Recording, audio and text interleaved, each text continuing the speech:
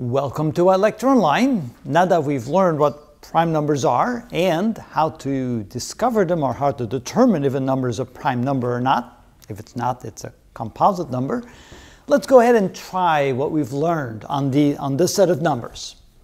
So looking at our first number, 62, since it's even, we know it's not a prime number. So it's an even number, it's divisible by 2, therefore, I've forgotten the n here, even, then you know it's not a prime number. How about the next one, 75? Well, notice it ends in a 5, which means we can divide it by 5, therefore, no, it's not a prime number. What about 63? Well, notice it is odd, but if I take the two digits, 6 and 3, and add them together, I get 9, and since 9 is divisible by 3, then of course it's not a prime number. So here we can say that it's divisible by 3, and therefore no, it's not a prime number.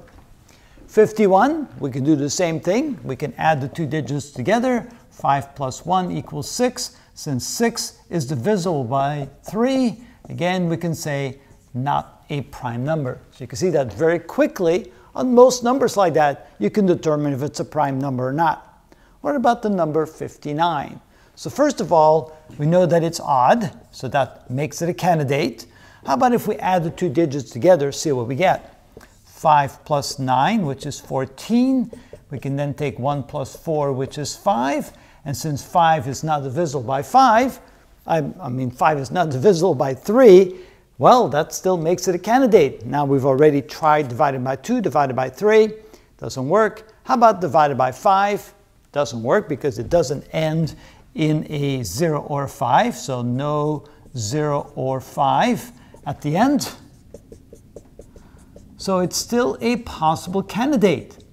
So the next thing we can do is go down the list of prime numbers, smaller prime numbers, to see if they divide into 59. For example, the number 7. Does 7 go into 59 evenly?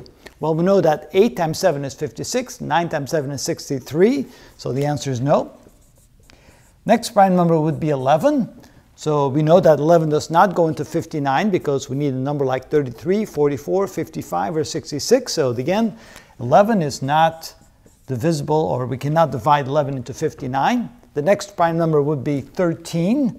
But notice, we would then have to multiply 13 times some small number to make it fit into 59, like 4 or 5. Well, 4 times 13 is 52, 5 times 15 is 65, so that doesn't work either. So you can see that very quickly the possibilities are diminishing. How about the number 17? Well, we know that 3 times 17 is 51, 4 times 17 would be much bigger than that, so the answer is no. And so it's beginning to look like there's no possibility here. 19 times 3 is 57, so that doesn't work. And you can see that very quickly we're running out of numbers, so I would say this is a prime number. And that's kind of the methodology that to use. Why did I go beyond 19? Well, at this point, I know that 3 times 19 is 57, so the only other possibility would be to come up with a number that would be about half of this, and since 59 is an odd number, you can't. So you're done. You checked all these smaller prime numbers. You checked 2, 3, and 5, and 10. None of those matched, didn't give us the elimination of it being a prime number. So by conclusion, 59 is therefore a prime number, and that is how it's done.